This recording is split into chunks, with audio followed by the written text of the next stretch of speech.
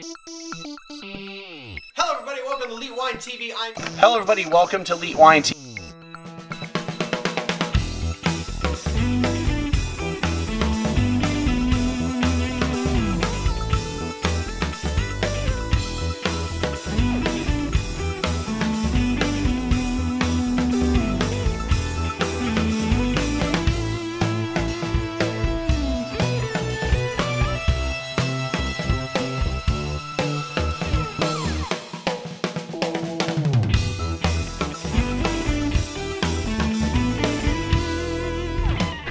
Everybody, welcome to Elite Wine TV. I'm your host, Mark Fusco, here for another edition of the show. So I've also got another interview here at the Texas Hill Country Winery Symposium, and I've got Sergio Cuadra. Good. I made sure I got the last name this time because I couldn't remember Seth's last name, so you had to head into it. With Fall Creek. Yes. Now, you may have, long-time viewers of the show, there might be like 2 or 3 of you left, may remember that I sat down with Ed and Susan Aller in 2011, and we had a very long conversation. I think I broke it up into 3 segments, and it was outstanding. And since then, I've visited your newer location, your tasting room. Driftwood. In Driftwood, yeah. I got to see them again, and I just saw Susan about 45 minutes ago. Just got to say hi to her. So they've been outstanding people, and one of the pioneers, honestly, of Texas winemaking. So it's a great honor to have you sitting with me. Pleasure. So let's kind of introduce yourself to the group and kind of how you got here. And Well, hello everybody. I'm Sergio from Fall Creek Vineyards. I joined the team there in 2013. So it's been 6 vintages as of today. And I came from Chile, where I spent the previous 19 years making wines for different wineries, large, smaller wineries. And a common friend put us together, Paul Hobbs, yes, from California, put us together. They reach out to him looking for somebody, and he said, "Well, I have a friend from Chile. Is that an issue?" No, I mean, bring it. So I came for a short time, supposedly at the beginning, and decided to stay here, brought the family. So now I'm a Texan by choice. yeah.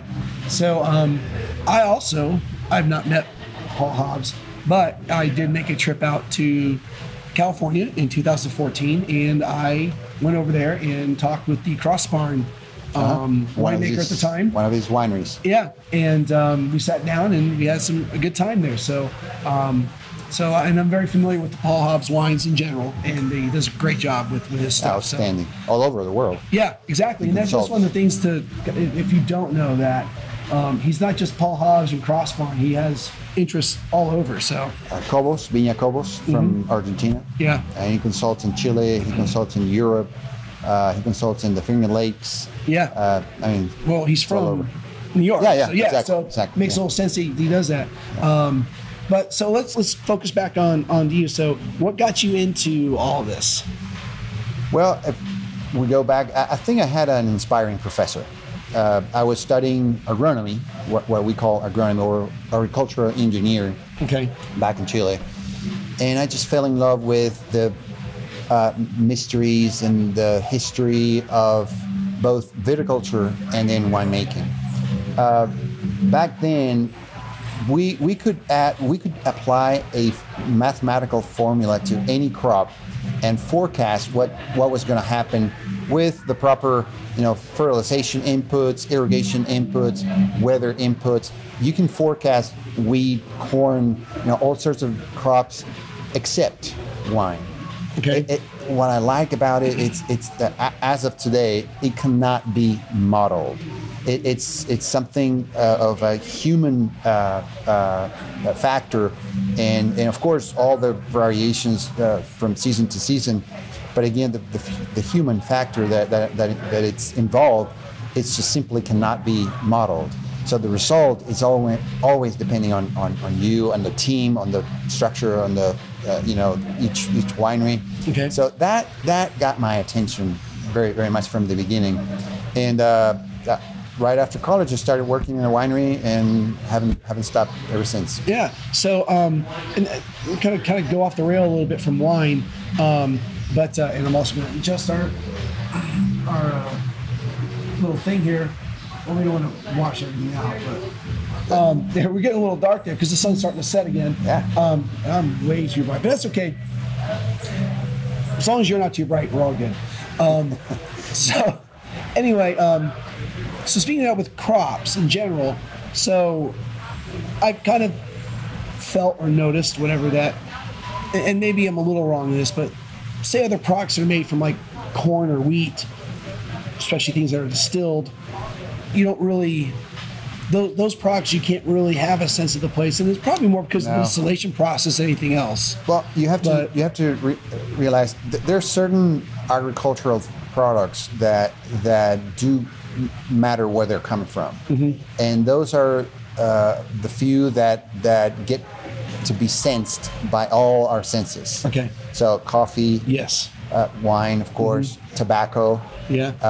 What else? Let's say apples, ciders, maybe a little maybe bit. Ciders. Yeah. So beers, for example, can be repeated. It can be, it's a recipe, so it's different. Right. Spirits can be kind of repeated. Depends on your well, though. So that's a little sense of place. But wine is really something we really put all our senses, even hearing. When you pop up a bottle, Right. Yeah. your stomach starts knows it. So it's even five senses into assessing a wine. So that's something that we can apply and be specific into where that wine came from, how it was made, from what vintage, if we can guess. Right. And all those amazing things. Yeah, and we kind of talked about off camera, and we're not going to get to the science, technical stuff. And I did the same thing with Seth, but we had a nice little discussion about sense of place and adjustments that happen everywhere. So what? And we won't go through this or the adjustment side, but I'll say the challenges of Texas, say, versus Chile. Or are there a lot of similarities or a lot of differences? Well, I think every wine region has challenges. Not very long ago, I read about a hailstorm going over Burgundy. Yes. I think it was last season. It was like in April or May. Yeah, I think it was in April of 18. Yeah. Imagine, and it was a significant loss in one of the most famous wine regions in the world. So every region has its own problems, and we have ours.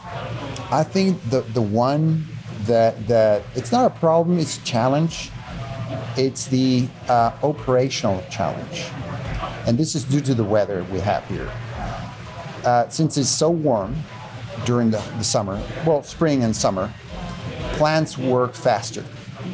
And so in order to harvest a grape at the right ripeness, you have only hours to choose from, not days.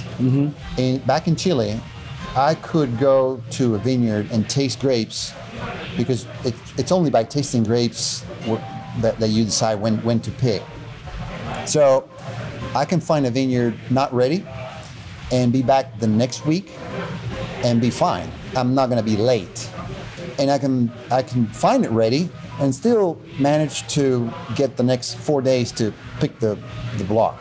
And so the grower or the viticulturists can organize. We can organize at the winery. So that's the kind of timing we have, especially the last 3 quarters of the vintage. Maybe the first quarter of the vintage that it happens faster because it's warmer. Here, we don't have that luxury. So one day, not 1 week, one day, a specific vineyard can be not ready and be ready the following day. Okay. And if I don't pick it the day after, we might be a little too late. Okay. So 2, 3, or not to mention 4 days do matter while you're harvesting, while grapes are ripening. because of how fast their metabolism is. Okay. So that's a challenge in and of itself. So trucks, people, the winery, space in the winery, everything needs to be kind of oiled, and everybody needs to be like on call, waiting for the call to kind of trigger the cascade of things that need to happen while harvesting. Okay. Also, some days we're not harvesting. Some days we are, some we're not. So again, people that it's standing by. So the whole process of harvesting, because it's so warm, is a challenge. Okay. Now, the temperature, and anybody would say the temperature during the whole season would be the main difference between Texas and probably any other wine region in the world. Here, for example, we're harvesting grapes at the end of July. And in the hill country, which is the center of Texas, we're done with the harvest in August. All varieties. Maybe there are exceptions here and there, but for the most part, even the latest ripening varieties are harvested within August every year, at least last 6 years I've been here. Right. So those same varieties in California or anywhere else in the northern hemisphere are harvested maybe starting in late August, but way into October. Same varieties again. See, so 30, 40, 50, even 60 days later in another place. Right. And this is because plants just follow not a clock, but a accumulation of heat kind of clock. And that starts ticking very quickly right from the beginning in each spring. So we started similar times. So end of March, beginning of April, everything it's butt breaking, just like in the West Coast. Mm-hmm. But temperatures here start rising, as we know, and so we have a shorter, at the end we have a shorter season. Okay. So 7 months become 5 months here, or more or less. That's so. Now, interestingly, we actually count heat units. Okay. Okay. They're called growing degree days. Mm-hmm. So it turns out that varieties that are harvested at certain degree days in the West Coast are harvested here at a very similar degree days. Okay. It's only sooner. Because the degree units, the heat units, are accumulated faster. So plants just keep track of this heat, to develop throughout the season to be harvested at an equivalent heat accumulation stage. Okay, so would that mean that we're still getting effectively the same physiological ripeness, just sooner? Yes, not exactly. just you're having a higher Brix. So we can have, for example, overripe grapes easily if you wait too long. Like I said, you have only a few days.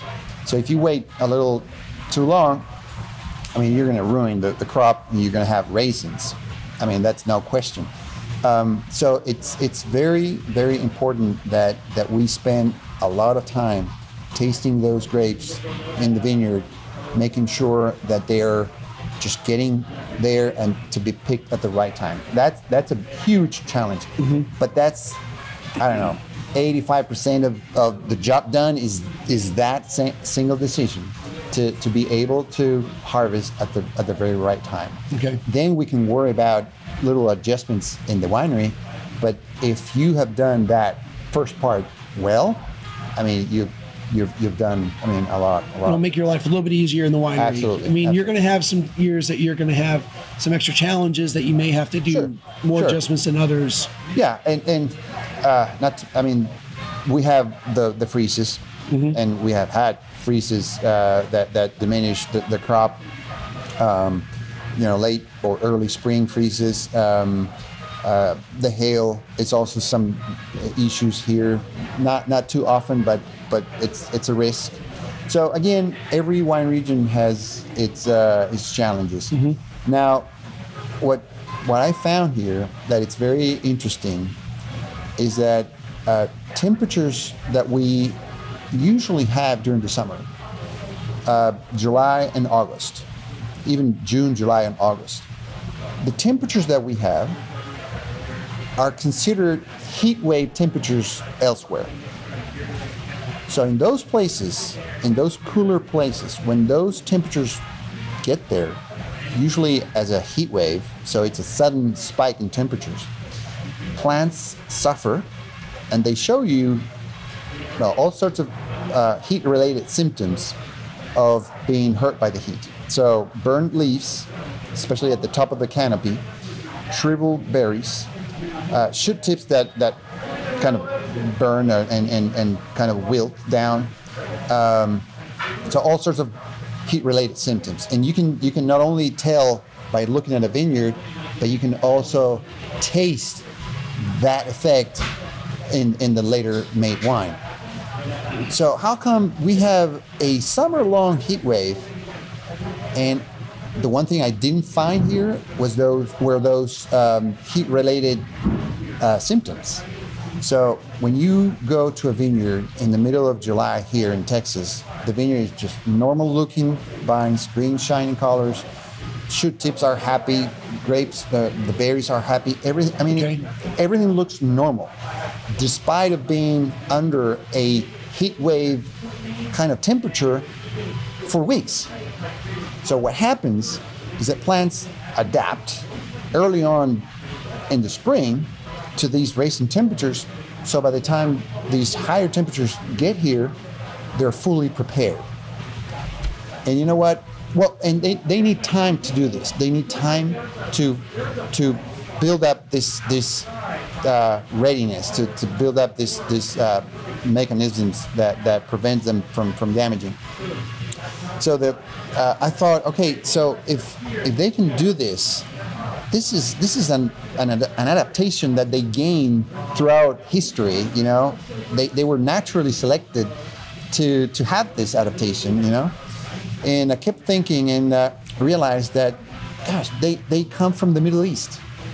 Vitis vinifera, the species.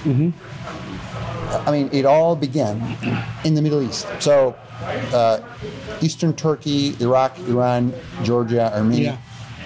That's the epicenter of viticulture as we know it. I mean, botanically speaking, Vitis vinifera is original from that place. And, you know, I even, I don't know if you heard of this, the oldest winery ever found, I mean, archaeologists ever found, was in southern Georgia. Yes. And one of the professors involved in those diggings was Patrick McGovern from Pennsylvania University.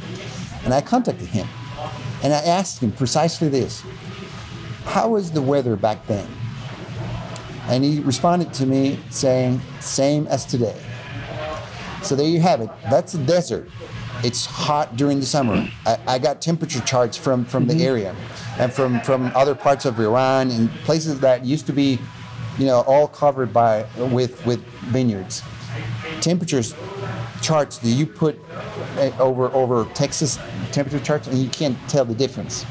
So Vitis vinifera was developed as a species on its own without any intervention under conditions that are similar to here.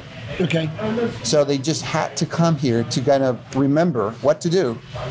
Okay. Feeling the stimuli and triggering all these adaptations to kind of do just fine here, which gives us another advantage, which in my opinion, and this is debatable, in my opinion, this adaptation that the plants need to put in place here allows us to open the fan of varieties that we can grow here. So, of course, warm weather varieties would do well here. Right, okay. But I'm a believer that every variety can do well here. And to have a couple of examples, we have made a Chardonnay from the northern edge of the hill country, from Sergio Vineyards. I don't know if you've met Alphonse Dotson. I have not met him, no. You should. A character there. So his Chardonnay was named the best white wine of the show in the Houston Rodeo in 2016. It was a barrel fermented Chardonnay, beautiful, nice wine, and people there couldn't believe it. It was from Texas. So, and then recently that same wine, well, the following vintage actually, James Suckling gave it 91 points. The top scoring white wine ever on James Suckling. So again, Chardonnay from Texas that shouldn't exist, right? But according to mainstream, conventional wisdom. So I think that these temperatures force plants to do well here. It's like training for a marathon. I mean, maybe we run the first couple of miles of a marathon well, but then maybe we don't finish. Yeah. Here, plants that come here and start feeling the temperatures during the spring, it's like preparing them for the marathon that is the summer temperatures. And they're fully prepared, and they get the grapes right, written nicely, and it's our job to pick them at the right time. That's the main challenge. Okay. So with that said, and I've visited Burgundy, Bordeaux, Napa, Sonoma, Arizona, and here. And I don't talk about it with every single winemaker or in Alsace, but with that there is a climate change that happens. I haven't met a winemaker that's told me no. Do you feel that the adaptation that there seems to be a concern in some of the more northern areas like in Alsace, Champagne, Burgundy, that they would have to change varieties, say 20, 30, 40 years from now? Do you think that the varieties will just adapt because they'll have the time to adapt? And that maybe their styles of wine will be different, but they still can grow the Chardonnays and the Pinot Noirs and all that? The short answer is they're going to be using the same varieties, in my opinion. Because what I've seen here, for the most part, actually, now that you bring the point of climate change, I'm wondering why we're not until now, the perfect site to study other regions' future weather today. So climate change is predicting to some regions to increase temperatures to a certain degree, right? Mm-hmm. Yeah. And so they're forecasting that it's no longer able to grow grapes or to do whatever. So why not to go today, 2019, to a place that is already hot, like I'm forecasting this place would be, to test things. So we here in Texas would be the perfect test site to do something like that. But I haven't heard of anything. And that could be not just with grapes, with other crops. Oh, sure. Because obviously, with whatever, with climate change, and I haven't followed up. There's a professor at A&M that I contacted a while ago, and we weren't able to connect. But he's not just grapes; he's more of a crop scientist, and we're talking to him about crops in general and climate change and how they could affect the ability to grow things like wheat and corn and all that. Do you think other crops could adapt, or maybe grapes are more suited because of where they came from? Well, as far as I know, this adaptation, which is in their genes, actually, yeah, it's something not exclusive from vines. It's something from the plant kingdom. I understand that not all the plants have it, right, but the vast majority of them have it. I mean, it's just looking around, and all these plants need to adapt to this summer. Yeah. All we see here, in our gardens, in our backyards, all those need to adapt. So and they sometimes you find them in cooler places, and do well, and they come here and do well. So there's something across the board here. Also, most of the plants have the kind of metabolism, photosynthesis metabolism, that with increased amounts of CO2 in the atmosphere, they actually work better. So my guess is that the more CO2 in the atmosphere, the more biomass is being gathered in plants, trees, plants, all, you name it, especially wood, So as far as I know, there's a lot of buffer capacity still because of how plants work. But regardless, I think that and I'm surprised that I haven't seen more tests done in places that are already hot, like places are forecasted to be, to understand or to at least, find ways to adapt if they need to be, ways to adapt. See what I mean? Yeah, exactly. Now, going back to the places in Europe and climate change, I found something very interesting. There's a thing called the Roman warm period.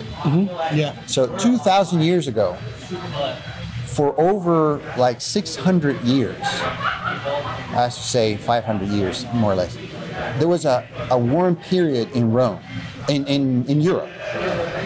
And it coincides with the peak of the Roman Empire, and it seems like warmer weather up there helped everything, crops, agriculture, everything. 2,000 years ago, there were grapes grown there. I'm not sure if Pinot Noirs and Chardonnays were around, or Cabernets, or Sauvignon Blancs, or whatever, but vineyards were there. And they were experiencing a much warmer weather than today. So that Roman warm period is actually warmer than today. And then there was another shorter period, like 1,000 years ago, prior to that mini ice age in the Middle Ages, that was also warmer than today. So, and that's closer to our time. So that it's about 1,000 years ago. And Pinot Noir, for example, can be traced back as far as 1,000 years. So the first readings of real Pinot Noir are 1,000 years old. So you can place Pinot Noir in Burgundy in the year 1000, okay? Which coincide with that little shorter, warmer period. So I bet that Pinot Noir has undergone, moments of warmer periods that, even warmer than what we're supposed to going into. So I wouldn't be too worried about it. Okay. Well, it just may be that just me. Yeah, and it just may be that who am I to? In a few decades, the wine just will be different. Maybe, but again, they do adapt. Like I said, there are things that we're afraid of because they happen in a cooler place. Like, for example, I can read a book, a winemaking book, that says above 95 degrees in the field, you're going to lose color, which is totally true. Again, a heat wave comes 95 and above, and you see berries, kind of losing color. Not only those exposed to the sun, but the ones in the shade too. So, and then you can make you make a wine from that vineyard, and it can be kind of light in color. Totally true, totally confirmed and studied and all that. So here, we shouldn't have any color at all, according to this. So something happens. There are things that simply work different here because plants adapt. Okay. So plants, what vines want to do, especially red varieties, is to be as dark as they can so birds can see them, right? So birds can eat the grape and spread the seed elsewhere. So the species is saved, for further generations. So plants are going to do that regardless. So they have mechanisms to do that under these conditions. And actually, they used to do that in those early times when they were growing by themselves in the Middle East. So to kind of go off on that a little bit more, so in a place like Texas, does photosynthesis continue at a higher temperature, or is that kind of a hard, I can't remember what the temperature is, but I know it's like a high temperature that photosynthesis shuts down. Right. Sorry, we're getting a little geeky on this, but so what happens is the leaves have little openings that are called stomata. Yeah. And through those openings, plants exchange gases. Water vapor goes out. That's the cost for the plant to allow CO2 to go in, and the CO2 is then put together into bigger molecules, sugars, and so they're used as energy, as an energy source. And all that is done by light. So that's photosynthesis, basically. Okay. So there's a time during the day, especially between 11:30 noon to 3, so it coincides the highest the sun is and the higher the temperature is, that the plant cannot give away the amount of water the atmosphere is demanding. So because the atmosphere is, that's why you get your clothes dry in the air. Yeah? The atmosphere is demanding water, it's sucking water from things. That's why a pond gets dry, everything gets evaporated, right? So the atmosphere is always demanding for water, except when it's 100% relative moisture. So anyway, so the atmosphere is pulling so hard that the plants cannot give another molecule of water. And because if it does give away a molecule of water, it cannot be pulled from the ground, and the column, which is a continuous column of water molecules, would break, and that means a collapse of the vessels. Okay. So that cannot happen. The plant would prevent that at all cost. So it shuts down the stomach, and the leaves then no longer transpire. That's the word, and so hence they don't pick CO2. So photosynthesis, as we know it, shuts down. But it's because of a physical barrier that it's closed, and no more gas exchange is done. At that point, temperature on that leaf rises, because the evaporating effect of this process, the normal photosynthesis, it's cooling down the leaf. It's actually it's like a sweating radiator. Yeah, it's sweating. So that no longer is in place, and the temperature inside the tissue, goes up and up above a certain threshold that the plant just simply gives up. There are especially proteins that can no longer be under certain temperatures, and they decompose, they denaturalize themselves, and they can no longer be put back together. That's why we see burned leaves, okay? But guess what? We don't see burned leaves in Texas. I mean, I haven't seen them, unless you, of course, shut down the irrigation. I mean, if you want to kill a plant, you can kill a plant by not irrigating it.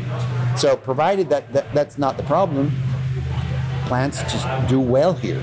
They grow normally. And what I've seen is that this same process happens. Leaves get hotter, but they're fine. These adaptations, which I didn't mention, but the genes trigger,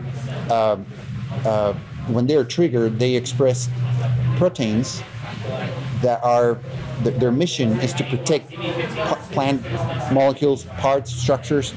And so that's why, even though they get warm and hot, they survive and they are fine. So is that like melatonin for us? It helps protect our skin. Yes. I mean, at some point you're going to get burned, but... Yes, it's like their own sunscreen. Okay. So the photosynthesis shutdown happens just like anywhere else because of this physically impossibility of the plant to give away one more molecule of water. But the negative effects of raising temperatures within the tissues are not felt, are not, they're not a consequence of this phenomenon. So Right. that's a pretty neat thing. Yeah, absolutely. So when that happens for too long in a cooler region, because the plants are not prepared for them, I mean, plants have the capacity to do this, but they need time. In fact, what I've seen in cooler places, the first heat wave is the worst, but the following heat waves are not as bad. Naturally, because the plant felt it, and it kind of put the system in place. It triggered these genes. Some proteins were around, and it's better prepared for the next one. Okay. So, but here, temperatures go up steadily during the spring. I mean, we enjoy a warm spring, as you know, starting in as early as March and April. You're already fine with temperatures. So plants have all that time to adapt until temperatures finally reach above 100 for several days, right, as we know, and they're fully adapted and prepared for this. It's pretty remarkable. Nice. So let's change gears. Let's talk about the winery and the wines that you make there, because I mean I could spend hours listening to all this stuff, but part of the reason that we're talking is about Fall Creek. So kind of tell me about what you do over there and your vision with the wines. And I'm going to adjust the light again here. Yeah. There you All go. right. So the wonders of natural light. The sun moves, or the earth moves, really. But that's right. So we're making a broad portfolio of wines, both in varietals and tiers. yes. So we recently released a new tier that had excited us a lot, and they're called Xterra. We released them in during October in 2018, and there are 3 wines. So the story goes, in 2016 we had a very short crop. We knew it. It was one of those late spring freezes. So fortunately, it wasn't hard enough to kind of kill everything or to smash the production, but it was enough to diminish the crop. And we had a very short crop that year, but amazing quality. So the minute we started receiving these grapes, we knew that we had something else on our hands. And so as time went on and wines were made and they went to the barrels to age, we said, okay, if we keep doing what we're doing in terms of our wine portfolio, so same labels, with these amazing wines, I mean, 1, we're going to run out of everything like this. 2, I mean, we're going to give away quality here. And 3, this is the time to make a statement. It was that better quality that we knew that we had in our hands. So we decided to introduce a brand new tier above everything we've made before. All right. Again, Xterra, 3 wines, a Syrah, a Mourvedre, and a Tempranillo. All 3 spend like 18 months in different oaks. I mean, it varies. Syrah was from French oak, new oak. And then the Mourvedre, it's a combination of American and French, some new, some old, and Tempranillo is for the most part American oak, some new, some old. So, but they're just amazing wines. They combine what I believe wines should taste like, each in their own varietal. Wines that are intense, they are complex and concentrated, but at the same time, because with those 2, you may think, oh, a bomb, like they're elegant. So it's very difficult to have those 3 in one, coming from one glass. And on top of that, I think, and this is what we started talking about earlier, is I think we can taste the hill country in them. And the hill country, for those of you that don't know, has, in my opinion, two halves. Okay. I mean, it has an endless little valleys and rivers and hills and all that. I mean, don't get me wrong, it's a large area, but you can divide it in two halves: the northern and the southern half. The southern half, where these wines come from, is basically limestone. So those high pH soils that are so common in Europe are all over in the southern part of the hill country, and this place, which is the Salt Lake Vineyard, just like where the barbecue is, we have this amazing relationship with the Salt Lake.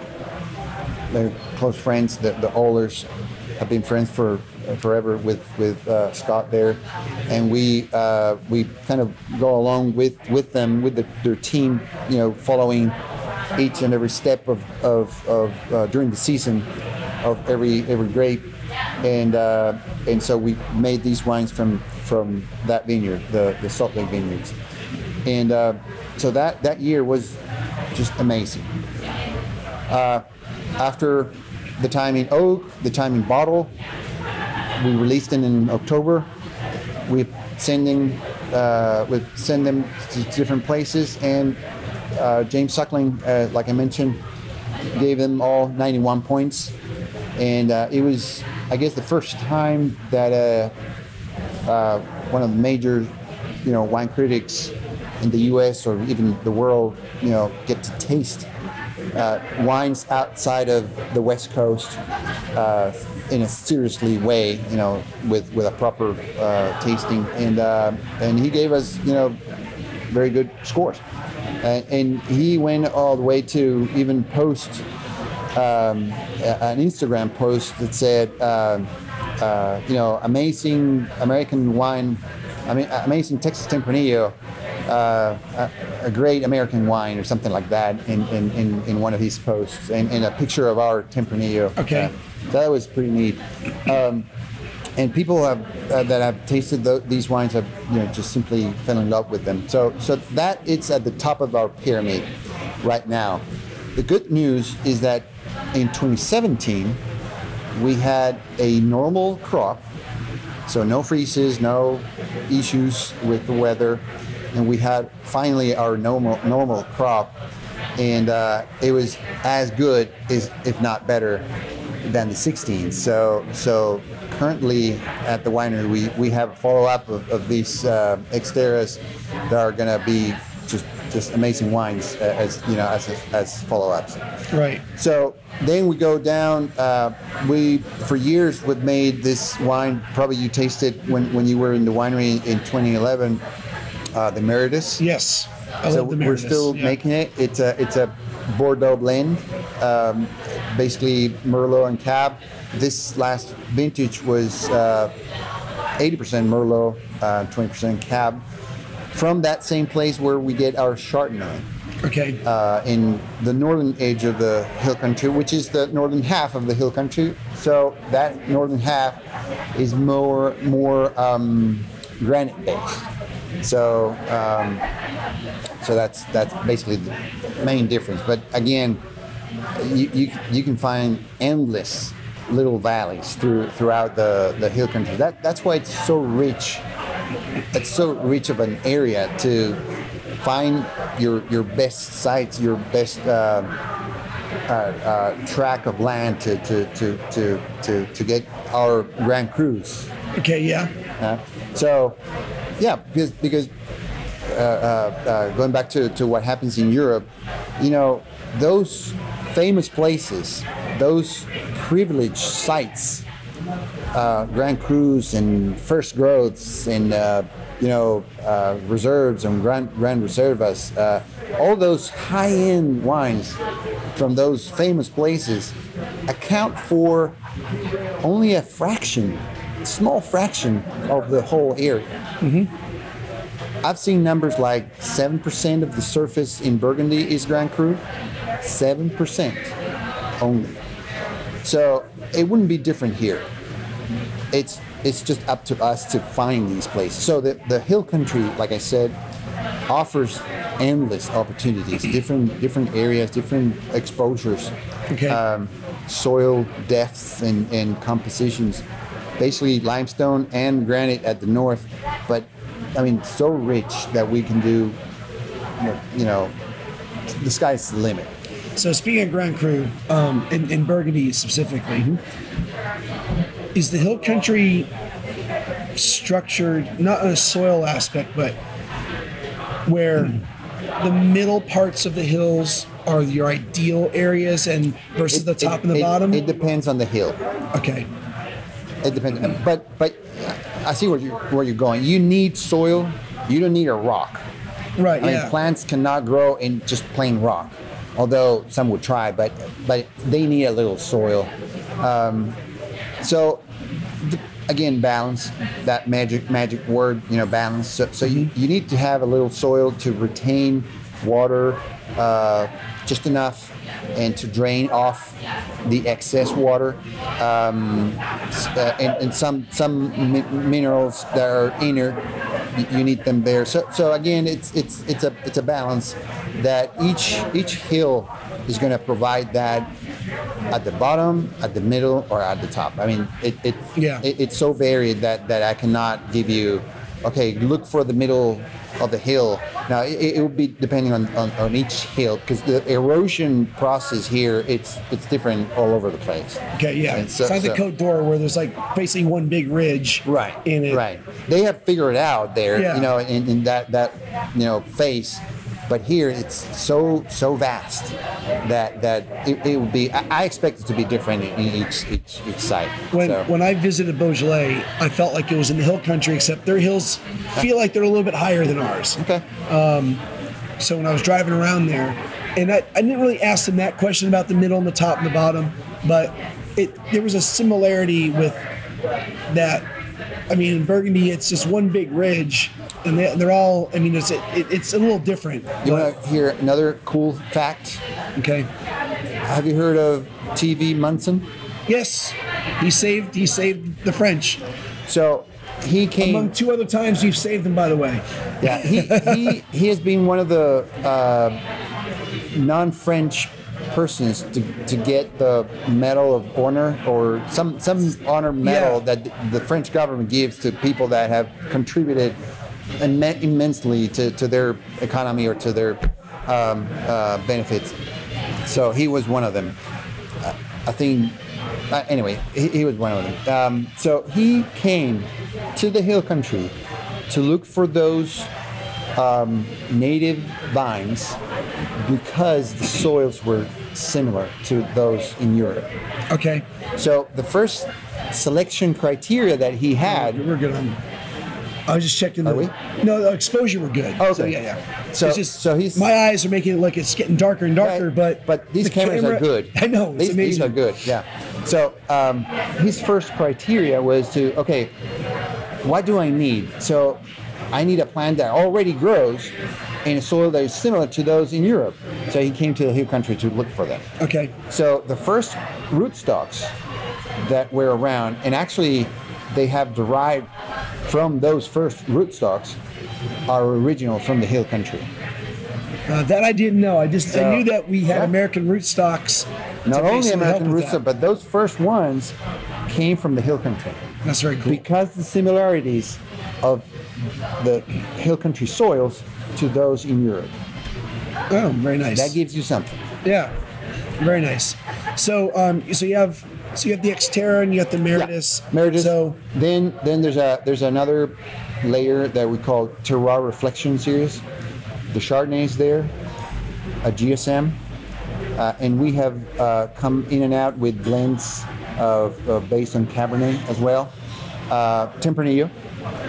So that comprises the terroir reflection series, and we call it terroir reflection because we want to take a step back, and think of what's in the ground, in the elements out there. Think of us. That's the terroir, and thinking of it would be a reflection. And so we want to mirror what's in all these elements into the wine, another reflection. So that's why we call it terroir reflection. Okay. So those wines are single vineyard, if not single blocks, but single vineyards. So they're very specific. And so we, at the winery, we just, make them easy, traditional, not a lot of intervention. So again, we want to have the land to speak for itself. So, and then we have another layer that we call Vintner Selection Series. We have another Chardonnay, which is stainless steel, fermented and aged, a Sauvignon Blanc, and in and out with red blends. And then at the bottom, we have the classics. By the way, those Vintner Selection Series are coming from a AVA in Texas, so it can be Hill Country, it can be Escondido Valley in West Texas, or it can be High Plains eventually. Okay. So, and then the classics at the bottom, the classic Sauvignon Blanc, Chardonnay, Merlot, and Cabernet, and Chenin Blanc, classic varieties. So that's why we call them classics. Are from Texas, and they're just our entry-level wines that at the bottom of the pyramid of products. Okay. That's the Fall Creek portfolio entirely. Yeah. Very cool. And then your tasting room in Driftwood, yeah. I don't know why I was thinking somewhere else. How long has that been around? This last December, it's been 3 years. Okay. Yeah, it's been great. We planted a little vineyard in the front. Right. So adjust this is all. Yeah. Okay. So a little Cabernet and a little Carignan. Okay. Which is something not very common, but I think with great potential to our conditions. Speaking of acidity, that's a high acidity grape. So anyway, no, it's been great being in front of the Salt Lake Barbecue. Mm-hmm. It's a great location. Yeah, Driftwood is gaining a lot of popularity. We're close to Dripping Springs.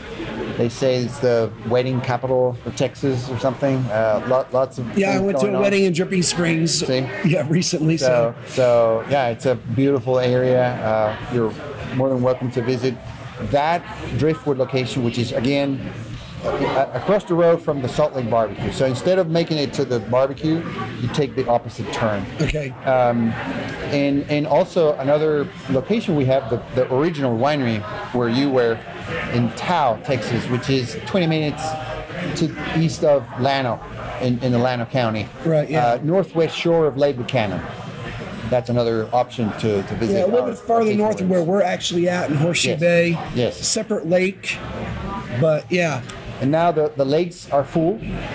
Finally, Yes. We got have the lakes are it's gorgeous sunsets and views, and so it's pretty nice. And come around. It's awesome. Well, we're gonna wrap things up because I actually have another appointment, not another interview, but I have another appointment. And it is starting to fade a little bit. So you haven't figured out. I'm using my phone like I did in Burgundy, and I'm always amazed at how well. It's not even like. I look down here because I have my iPad. My iPad's controlling the phone. I'm using an app called Filmic Pro. And there's a microphone here. There's a microphone here. I got this going. And we don't have the lavs on. I'll take care of. And because for some reason only one input was working, and the whole reason I have this is so I can do multiple inputs. And unfortunately with Seth, apologies to Seth, I never hit record on this, but it's recording this time. Hopefully. Yeah, no, it is. It's recording. Okay. So that's the setup I got going on here. But anyway, yeah, we're definitely gonna wrap this up, but it's been a pleasure. Oh, Absolute pleasure to sit down and talk with you. And like I said, I could geek out as long as we keep things simple on the technical things. Try to. You know, I mean, we're not going to go through the actual chemical stuff. Yeah. When you start giving me formulas, I'm like, okay.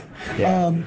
But it's been a pleasure to geek out with you and talk about the agronomy, because that was part of your background there, and and all that. So, I'm sure I'll make it up. I don't know if I'll make it to Tao anytime soon, but up to Driftwood. Let us know. Yeah. Up to Driftwood. I'm sure I'll be up there again soon. Sure. And have some more wine. But it's been a pleasure. Hey, Mark, nice to meet you. And yes, absolute pleasure to sit down with you. Thank you so much for spending some time with me. My pleasure.